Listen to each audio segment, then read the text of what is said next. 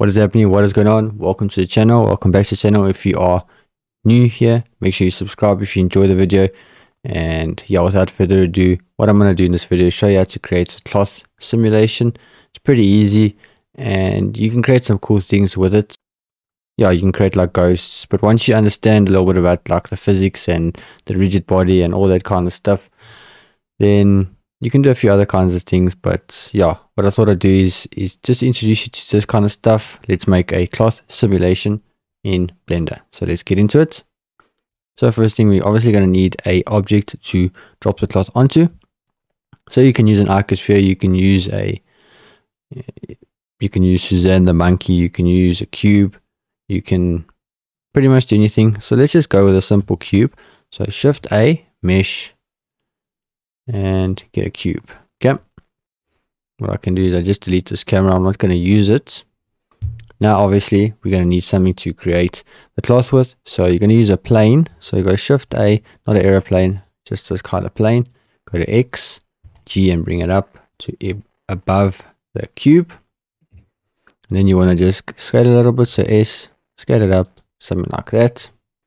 Then obviously what you're going to do is if you try and do the simulation, the cloth simulation without doing this next step, it's not going to really work that nicely. So what you want to do is to hit tab, right click, subdivide, go down here, and you can subdivide it like 60 times to make sure that it's well subdivided. And you can go out of edit mode now.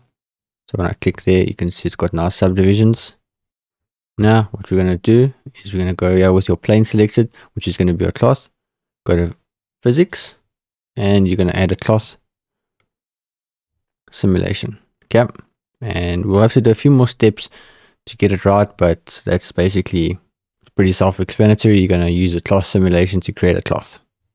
And then what you can do is you can leave it like this, or you can click here and you can change it to one of these. We can add a preset, just make it silk. It's usually the best. It then changes some of the settings just to make it kind of smoother, but it doesn't make too much of a difference. But yeah, I suggest just going with silk if you want a nice smooth cloth simulation. And then what you can do is you can bring this up, so you can bring a timeline in, and then what you can do is you can press on your spacebar to play. But you'll see now what happens is it doesn't have anywhere to collide with. So you're gonna have to add a collision, and you'll have to obviously add it to the cube. And you guessed it, with that selected, physics, and you're gonna make a collision for the cube. And you can see if I push play now, doesn't look too bad. Okay, so this has got something to fall onto, collide with basically. And then what you can do is when I push play, you can see here it's kind of like weird. It doesn't look that nice. It's got those sharp edges.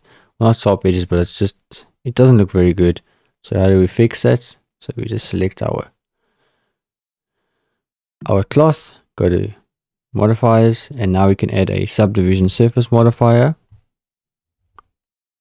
Click there, and then change it from 1 to 2. And now if you push play, it looks a little bit better. And then what you can do is, it's looking quite nice now. You can just right click, shade smooth, and then let's play now. That looks good.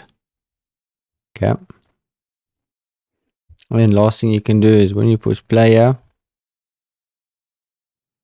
you can stop it there, and we can go here back down to physics. And then what you want to do is go all the way down here to collisions and just activate self collisions. And then you can bring this back and push play. That looks a bit better. You can see now you can't really see the cube sticking out. And then last thing we can do is with your cloth selected, go back to modifiers, add modifiers, and look for solidify. Click there just to make it look a little bit thicker. And then you can see you can make it a little bit thicker. It's up to you. You can make it 0.02. And now if I push play,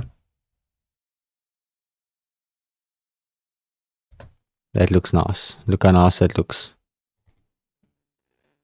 And it's literally that easy. Then what you can do is if you want to go a step further, let's go here. What you can do is, if you've got like real-time materials, or you've got even Blender kit, so check out Blender kit, link in the description. You can use that for materials, or if you've got real-time materials, same thing. You could even go here, and you could even look for like a cloth, and you could just throw on silky cloth, boom, and it's that easy. And you can see how nice that looks. Look how nice that looks. And if you want another material,